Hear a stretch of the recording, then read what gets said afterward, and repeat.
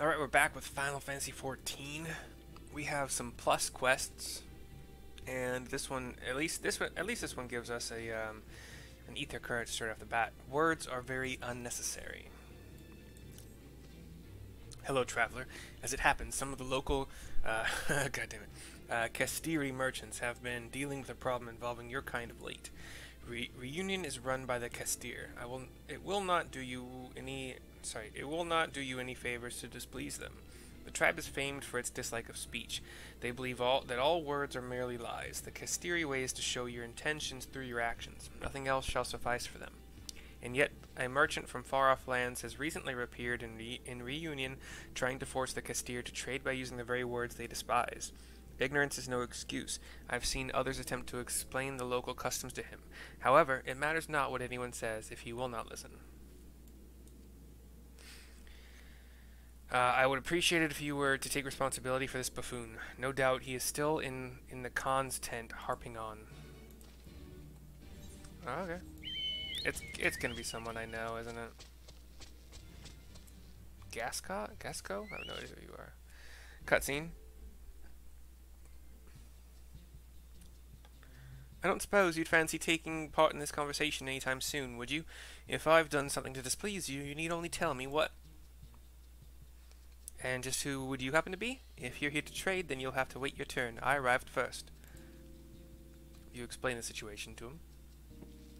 What's that? You're not a merchant. Well, are you aware of the funny customs these Kastir have?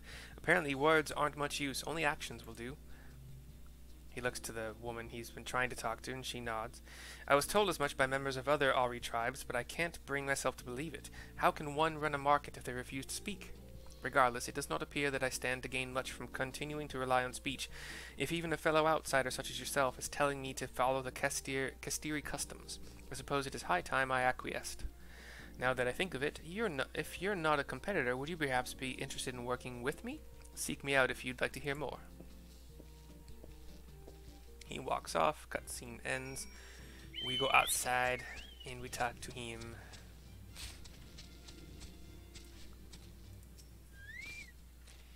It's been an eternity since I last had the chance to talk with a fellow traveler. The name's Gasco, G-A-S-C-O-T, Gasco. I belong to the East Aldenard Trading Company, and I've been stationed in the Far East for a while now. I used to work at our Kugane office until a short while ago.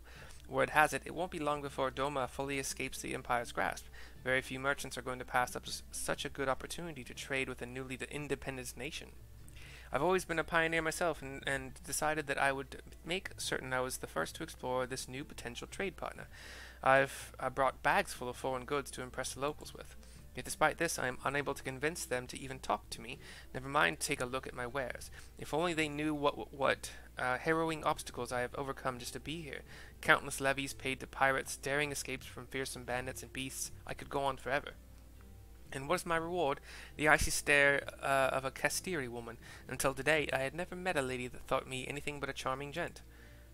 As it seems I alone am not up to this task, I wish to ask for your aid, knowledgeable adventurer.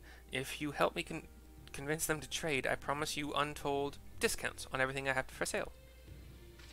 You take a step back, shocked. No need to be so alarmed, friend. I merely wish for you to help me learn about Kastiri customs. I would not dream of asking you to threaten them or force you to help me with my work. Their culture is unlike anything I have encountered thus far. If I am to get anywhere, I must study all of the customs and deities that govern their day-to-day lives. Only then do I stand a chance of convincing them to trade. This information shall doubtless be equally valuable to you on your travels.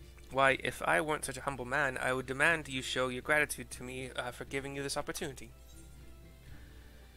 Words are very necessary is complete.